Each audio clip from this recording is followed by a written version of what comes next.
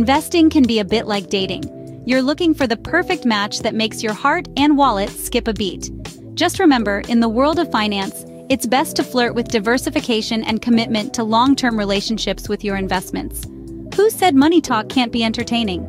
We have a lot of financial gurus nowadays who teach you how to get rich by diversifying your stocks portfolio and real estate investments. Stocks can be like a thrilling roller coaster, full of ups and downs. While some investors thrive on the excitement, others find it nerve-wracking. The market's unpredictability can make it challenging to feel in control of your financial destiny. When you invest in stocks, you're essentially entrusting your money to companies and their management. While this can lead to potential gains, it's crucial to research and choose investments wisely. Withdrawals from investment accounts can in fact have tax implications.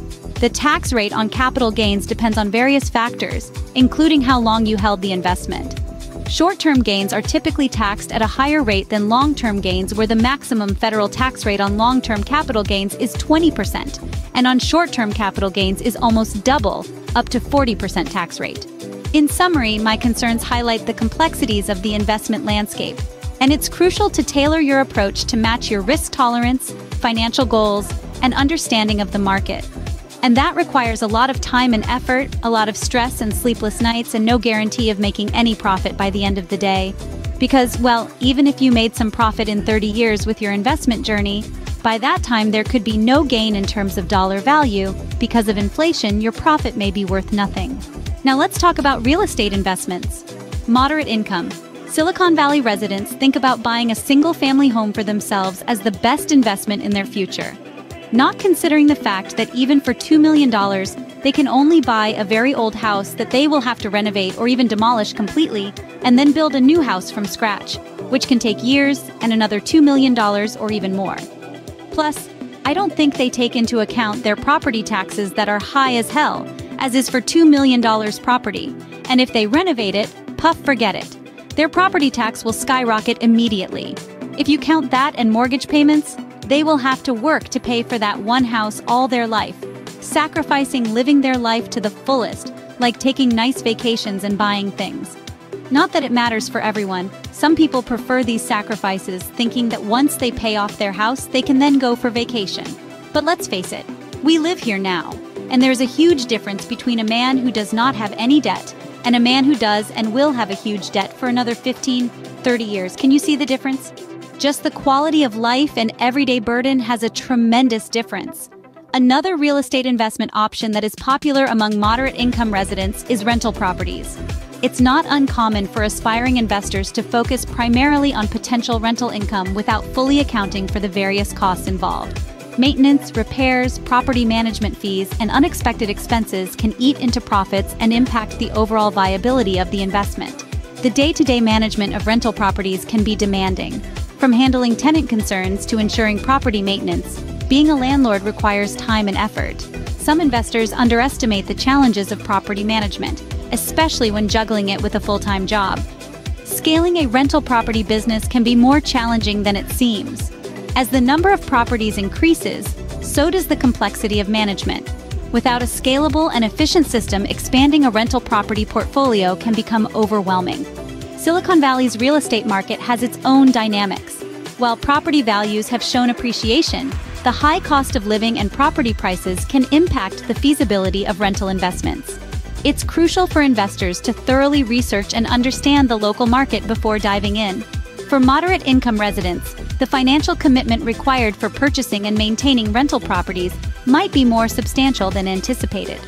Now let's talk about something completely different that might never occur to you, or you might have heard of but did not actually realize it. Investing in land in Silicon Valley. What? Land? Why? Because, my friends, it isn't just a transaction. Silicon Valley is only 1,854 square miles, and not all of that is available for development. With land becoming a scarce resource, you're not just investing, you're securing a piece of a limited commodity. As they say, scarcity breeds value. While the stock market can be a roller coaster and single-family home appreciation varies, Silicon Valley land values have been on a consistent upswing. Over the last 5 years, land prices in strategic Silicon Valley areas have appreciated by an average of 8% annually. Imagine your investment doing a steady dance of appreciation, outpacing the market volatility. We've talked to many city officials in Santa Clara County, and all of them keep saying there is no land, we don't have land. Well, that's not completely true, and you can see it for yourself. There is plenty of available land in Silicon Valley for sale or not. Let's look at the prices on Zillow. As anyone who works and lives here in Silicon Valley, we are only interested in land located close to downtowns of Santa Clara County cities like San Jose, Los Gatos, Saratoga, etc. Investments in land in Silicon Valley will definitely bring you profit. Let's look at the history of the growth of these lots. They have always only grown. Let's see, for example, on Zillow.com. If we search for a land to buy within Silicon Valley, we see that many lots available and have never been used and stay raw and unimproved, and some of them have residential zoning already and permits ready to build. The only problem here is that it is way too expensive for one or two individuals to invest in. Even if you have saved $100,000 in cash, you still cannot afford to buy the land by yourself. In search of a solution that fits a moderate-income resident budget, BALTA Silicon Valley Affordable Home Project was created, where participants unite and purchase land together. And all subsequent actions such as getting permits, utilities, maintenance are also paid for together. Land is a tangible investment that will continue to go up in value over time. You are protected by the corporation, and your investment will inevitably grow. Picture this: investing in land is like buying a ticket to the future. A plot twist that might just give you the blockbuster ROI you've been dreaming of. Unlike stocks that sometimes feel like a roller coaster and single-family homes that have their own mortgage dramas, land just sits there, appreciating like a fine wine. It's the strong, silent type in the investment world. It's like finding the sweet spot between property dreams and budget reality. So, while others are busy chasing unicorns in the stock market, you're cultivating your own piece of the Silicon Valley dream, complete with numbers that sing a song of growth and prosperity.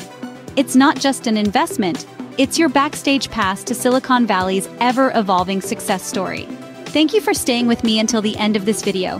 Visit BALTA website for more information at www.baltainc.com. See ya!